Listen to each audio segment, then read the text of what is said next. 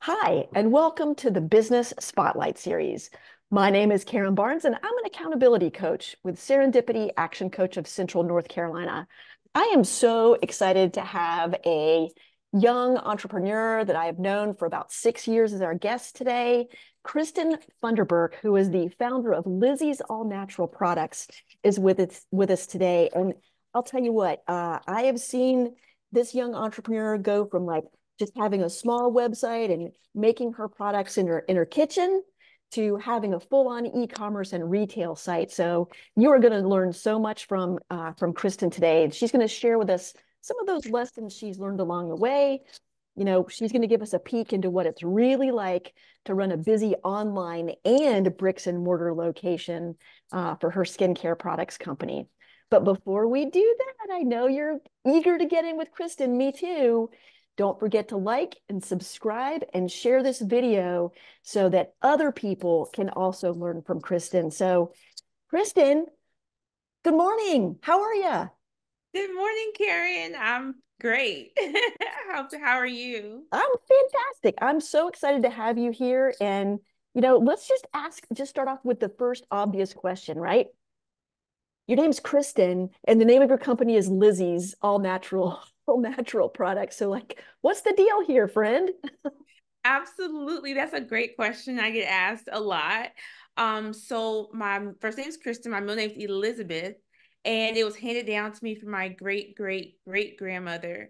So I decided to like incorporate that into my business because it's also my mom's middle name. So she gave it to me, and it just keeps getting passed down from generation to generation. So I thought it would be cool to like add some legacy parts into my business.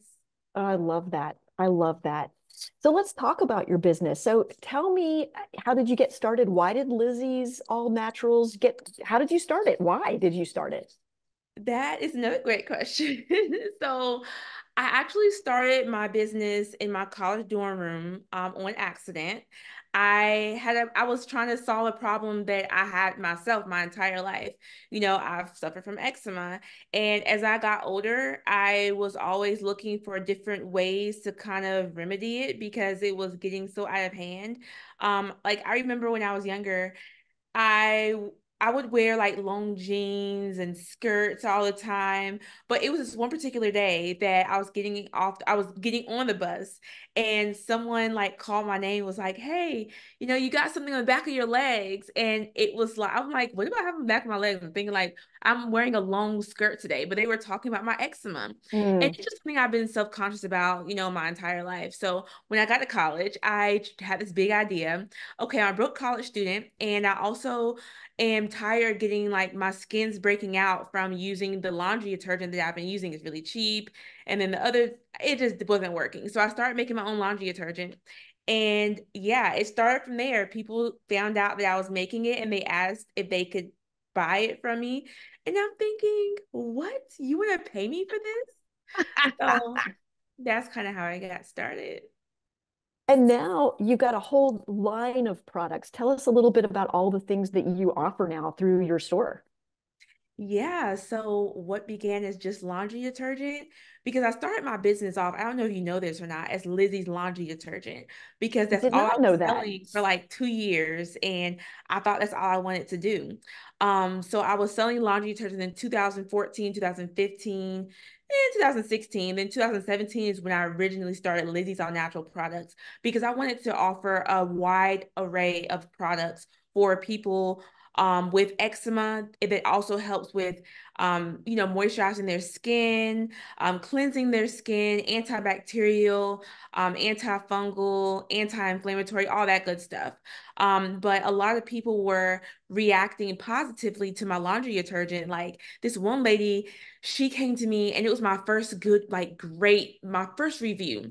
She said that the laundry detergent, um, all her dark marks under her underarms went away after she started using a laundry detergent. And she knew it was a laundry detergent because she hadn't switched up anything else like ever. She's always done Wow. the same thing all the time, use the same ingredients, the same products, the same everything. So that made me feel really good. And that's what really, like, honestly, the reviews and my customers and just the interactions and the relationships that I built have really propelled me to keep going. But now we have over 24 products. We have whipped shea butters, we have soaps, we have body washes, we have laundry detergent, of course. We have eczema butter, eczema oil, which are our best-selling products. And yeah, we help, people all over the world just feel better in the skin they're in. Oh man, that's amazing. I will say, and I know you know this, but for the folks that are watching, Lizzie's all natural soaps are my go-to present for my mom for the past 3 or 4 years. That's like all she wants in her stocking. She's like, these are the best soaps I've ever had. She doesn't have eczema, but she just loves the soap and the scents that you put together and just the way it makes her skin feel. So like heartily endorsed by my mom. Thank you. I'm so grateful for your mom. So, thinking about where you are now as a business owner versus where you were in 2014, I mean 2017, like how much time are you spending working in the business? Still, like, are you making all the products? And how much time are you spending working on the business? So, thinking of new ideas and strategies and growth, how do you manage that? Yeah, so I would say that I work on my business a lot. Well, in like what's the analytic part and the paperwork stuff and So the that's the on the ideas business, that's on right? the business. Okay. Yep. I'm working a lot more on my business now than I was in the beginning. However, I am still developing, creating, and making products, but not as much because I found manufacturers for a few of our products, not all of them, but as far as all the butters go, we're still making all that by hand here at the shop. And I also have a few interns that help me. And I'm really grateful because I get to take a little break sometimes from product making because I have interns that know how to do certain things because they've been trained to do certain things. Now, there are some things that I'm still like, I need to do myself, and I like to do those things, but I do have some help now, and it feels really good. That is amazing. That's amazing. So when you think about your business, right, it's not just people with eczema, it's people who just want to take extra good care of their skin, right? So what do you think makes your business unique? Why would someone choose you over maybe a different brand of skincare product? Absolutely. I think people choose our brand because there's a lot of word of mouth that gets around about our brand when people find solutions that really work for their skin and for their daily life routine. We've had customers that keep coming back because of the positive results that they've found with our product, the way that it makes them feel, the way that it's affordable at the same time, but they still feel like they know that they're getting a value for their dollar. We make all of our customers feel and know that they are truly valued here. We give them top-notch customer service. Whenever they email us, we're right on it. We really care about our customers and we really care about like building relationships with them. So I feel like that loyalty and that trust that we have with our community really helps propel us to be like an outstanding company rather than just like an okay company. You know what I mean? I do. I do. Well, you mentioned the word marketing, which is my next question, actually. And you and I were just talking before we started recording uh, several years ago in 2018. Lizzie, I do that all the time. I'm so Okay, you sorry. call me Lizzie. Well, I want to call you by your first name, right? But Kristen won a pitch competition that I was involved with and took those winnings. I think it was $1,000 maybe, and moved your existing site onto an e-commerce platform, right? Yeah. And so Yep. that GoDaddy. propelled. Mhm. Yep, you moved from GoDaddy to Shopify. So in terms of marketing, what are some of the strategies that have worked for you? What are some of the strategies you're using now? And maybe what are some of the things that you've tried that haven't worked so well that people listening, might want to avoid? Ooh, well, that's a lot. That's a good question because as a small business, you're always looking for ways to get the word out, and sometimes that can lead to burnout, sometimes that can lead to losing money, sometimes that can lead to lost deals. And I've been through all of it. I can really say that. And I honestly feel like every business's marketing strategy is different. What works for me may not work for another business, but I will tell you that some things that have worked for me is just being a business of integrity because that will get you word of mouth clients real easy, real quick. Being transparent and sticking to what you say you are going to do, what's in these products, all of that good stuff. That has really got us a long way. And I'm so grateful for that because my dad's a business owner and he's always taught me always do good business. It will take you farther than you ever will know. So that has got me pretty far. Also Facebook ads, I will say. However, I have worked with a couple of different agencies, and some agencies talk this big talk. They want to tell you they're going to bring you all these results, and all you do is end up spending dollars on dollars on dollars Mm. because the algorithm changes. The Apple policy and the requirement changes, so ads can't easily be pushed through like they used to because the market is so saturated right now. I think that people really sleep on old-fashioned marketing. And what I mean by that is like radio and like getting on the news or something like that. Because that really, you would be surprised how many people watch the news. Like we were on the news a few years ago, and actually a few last year and the year before that. The year before that, we were on Spectrum. Last year, we were on WXII for our soap class with Lainey Pope. And oh my goodness, the amount of people that called us was crazy. I did not know so many people watched the news. Even newspaper ads. You would be surprised how many people still read the newspaper. Just simple marketing like that. Sometimes I'll go around the parking lots and tag cars, just putting my business cards and flyers into different cars. We have our products in different stores in the community. So that is great marketing also. We go to vendor events and trade shows. I always make sure I get email contacts and phone numbers from everyone that we meet at those places. Um, Other ways that we market, I'm sure is some other ways. We have an affiliate program um, which basically allows our customers to not only shop with us and save money, but they also get to make money off of referrals that they provide to our company. We do wholesale. Well, no, I'm getting into other strategies right now. Marketing, that's it for marketing that I can really think of. Nice, nice. So how many stores are you in now? You mentioned that. So you've got your own brick and mortar, but you're also selling wholesale. So how many stores are you in? I would say about 10. Nice. Yeah. So what's the big dream? How many stores do you want to be in? Like, what's the, Oh, ooh, right, I the big know. dream. Yeah, come on. You know, my dream has changed. And I am gonna be honest. I'm right now I'm at a crossroads, so trying to figure out what the next 5 years of my business looks like. Because I Mm. always said that when I started, I have a 10-year plan, and I'm entering into year 7. And I feel like I there are just so many things that I want to do. Of course, this is my baby, and I want to keep expanding and growing this business, but I also want to, kind of start on some other ventures as well. But right now, my full focus is in this company. And I don't know if I really want to go big box unless I, get a really great manufacturer and something changes within the next few years.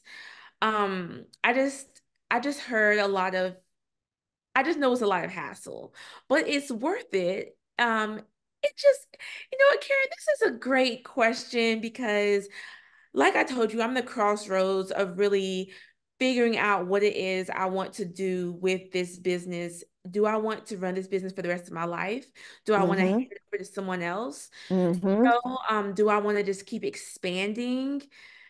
There's so many opportunities, so many different ways that I can go, but I can't really give you a solid answer right now.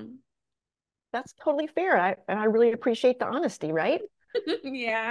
Um, you mentioned before that your dad's a businessman. So why did you choose to go into business by yourself or for yourself? You said it a little bit earlier, it was by accident, but you've chosen to stick it out. Like, what does it mean to you to be a business owner and a founder? Oh, wow. It means so much to me. Like a lot of times I don't even sit and really think about what I am and what I do because I'm always on the go. I really don't sit and reflect as much as I should. Mm, But when I am asked this question, it actually like just it just gets so many emotions stirring because I went to college for criminal justice. I worked in higher education after that for 5 years.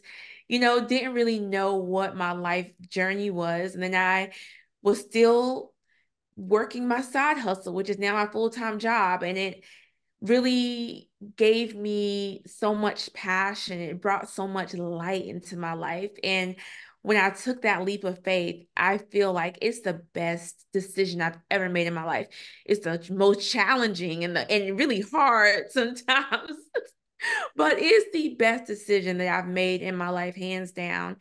And just to know that I have come this far, no matter what happens in the future, I'm just super proud and super happy and super excited that I have been able to make such an impact in other people's lives for, all these years and hopefully for the years to come. But I'm really just focused on the present day and just doing as much as I can with every moment that I have. nice. That's so beautiful. Although I want you to have some time for reflection and think about how far you've come. Like it's incredible. What an incredible story from your dorm room to having, 24 different products. Like that's incredible, Kristen. I hope you take time and moments to really acknowledge all the hard work that's gone into that because it's really remarkable. Thank you so much. Well, let's change up the pace here a little bit. I'm going to ask you some rapid fire questions. They're just Okay. short little questions, and you're going to give me short little answers. You ready? Like a Yes. game show. Okay, here we go. All Ooh. right, Kristen, what is the key to success for you? Showing up. What is the one piece of advice you would give other business owners? Oh man, building relationships is key. Having someone in your corner to encourage and motivate you. Mm-hmm. Great answer. Is there a book that you're reading or a podcast that you're listening to or something that you're learning from that you want other people to know about that you would recommend? Absolutely. It's two podcasts that I'm listening to right now. Girl CEO by Ronnie Brown. I love Ronnie Brown so much. And also The Product Boss. I cannot remember her name. Don't shoot me. I'm so sorry. But if you type in The Product Boss on like your podcast app, you'll find her and she is awesome. Like she talks about building your business and creating products and she's a girl boss and I just love her too. Yes, girl bosses. Okay, this is my favorite question to ask. So imagine that you had a small little bin, a small little package of magic pixie dust, right? And you could sprinkle it anywhere in your business and that problem would go away. Absolute magic. Where would you sprinkle your pixie dust? In my bank account.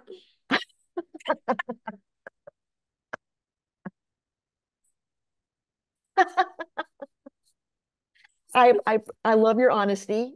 Love your honesty. Are you profitable? Are you making money? Absolutely, we are, but we're also spending money and we are looking for ways to cut costs right now because you already know inflation is on the rise. It's been on the Yeah. rise since COVID. Shipping prices have increased. Um, a lot of things have gone up. So, yeah, look. We are paying the bills. I hear you there. I hear that answer a good bit from our clients too. All right, so where can people find you on the great interwebs and the social medias?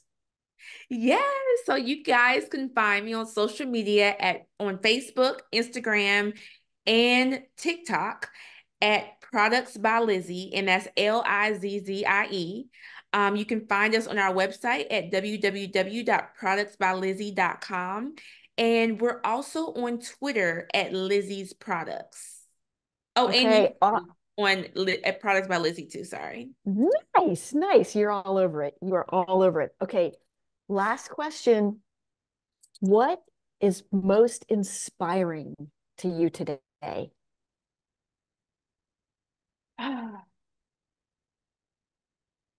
What is most inspiring to me? Can it be like a person or just like anything? Sure.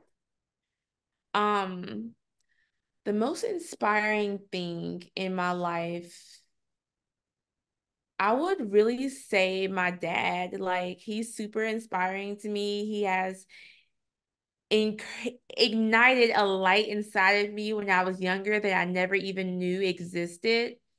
And now I get to like live it out every day, and I can call him if I have any questions or things like that. So even though we're in two different industries, that's really inspiring to me. Can He's I really just, inspiring to me. I love that answer. And I love that answer so much. I'm gonna respond with a personal story. My dad changed my life too. When I was probably 6 years old, I wanted a calculator. He had this big fancy scientific calculator, and it was $35. And I was six, and I asked him to buy it for me. And he said, I didn't know what any of the buttons meant. I mean, I could barely add and subtract at that point, right? Um, but I asked my dad to buy it for me, and he responded with a question that changed my whole life. He said, "What are you going to do to earn the money?" I said, "Dad, I'm six. Like, what do 6-year-olds do to earn money?" Right? It's not like we can go get a job. Right. And my dad was a big gardener. And so he said, "Why don't we plant petunias?" And that's what we did. And so Karen's Plants, that was my first business, was born. I ran that for probably 4 or 5 years or something like that. Love it. And if you were to come over to my garage, hanging on the wall is an old piece of plywood. It's painted and hand lettered, and it says petunias, red, white, and blue, $1.75 a dozen. And then it has my parents' address on it. So you know Oh, what? Dads are awesome. they are. I love Absolutely. that. Well, Kristen, it has, as always, been just a total pleasure to have you here. And listen, for those of y'all who have never visited the site and you've never tried Kristen's products, if you have eczema, do yourself a favor and try some. Even if you don't have eczema, be like my mom. This is like Yay Parents episode, right? Go try some of her soaps and her other 24 other products. You will not regret it. Hey, listen, we will catch you on the next episode. Feel free to share this all through your networks and help spread Kristen's wisdoms with some other small business owners. All right, take care. Thank you, Karen.